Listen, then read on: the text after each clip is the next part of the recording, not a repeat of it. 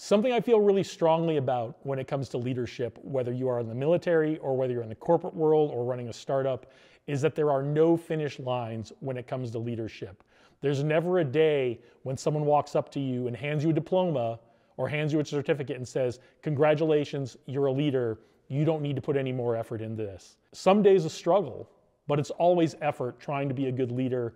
And we have to get up every day, every morning, or every night, depending on what time of day we're working and where our team is, and go in and be a great leader of that team and help develop them into the leaders of the future.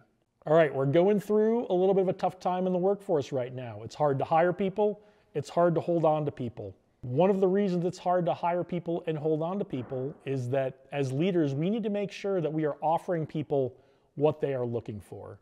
And in general, people are looking for three things out of their workplace, three things from their leaders at their workplace. The first one is they want to have meaning in their work. They want what they come in to do every day to be important for some reason. As leaders, we need to show people how their work has meaning. The second thing that people want from their workplace, from their leaders, is that they want to trust their leaders and be trusted by their leaders. This is one of those there's no finish lines in leadership thing.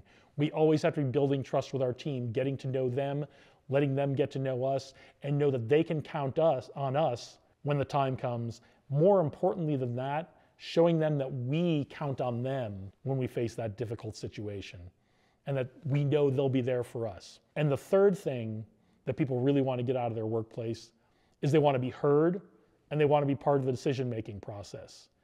Now, that doesn't mean we have to take every bit of advice, every bit of input we get, but we do want to make sure that when we get that input, get that feedback, that we are listening to it, we are letting people know that they're heard and know that what they said had an impact on how we made the decision, even if we didn't make the decision that they were hoping for.